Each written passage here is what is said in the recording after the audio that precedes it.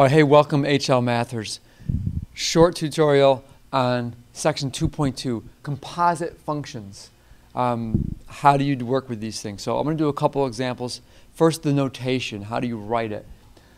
When you write it like this is one way to write it. F of g of x. It's like a function of a function. That's what it means to do a composition of functions.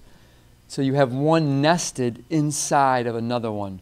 Another way you'll see the writing is you'll see it like F and then a little open dot, G, like that. And then you may have an X outside of that.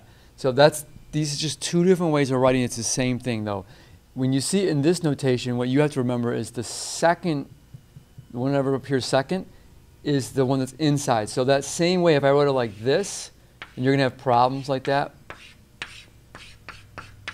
that's going to mean G of F of X. So you just flip the order around. So let's just do a couple of samples so you start to get the hang of this. The thing I've learned from me from doing the functions, I try not to think too deeply about it. I start to confuse myself sometimes when I do that. So I try to just kind of keep it a little bit on the surface, if you want to think of it that way. So let's do a problem. In the beginning, the first few problems from this problem set are about evaluating it at a particular point. So you want to have one particular, what do we call that, independent input. So it's an independent variable, and you're going to figure out what comes out of this composed function. So you have to go in order, basically. You do the one that's inside first. So this problem, this is problem 2b. We had two functions, and this is another way of writing functions. X with that little line and an arrow. That's the same thing as just saying f of x equals 2x minus 3. Sorry about that. But that's just another way of writing it. So you want to do this one first. You want to know what does this equal when x is 0. So you plug in 2 times 0 minus 3.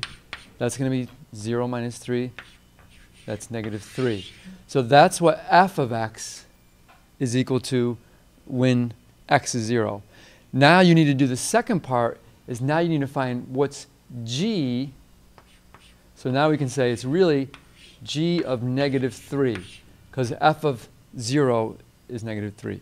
So what's g of negative 3? So now I go to the g function, plug it into the x. I'm going to come down here and do that. So it's going to be 2 minus negative 3 squared. What's negative 3 squared? That's 9. 2 minus 9, that's negative 7. So that's your answer. Your final answer is negative 7. So it's a couple steps. First, take the number, plug it into the first function, the f, figure that out. Take that and stick that into your g.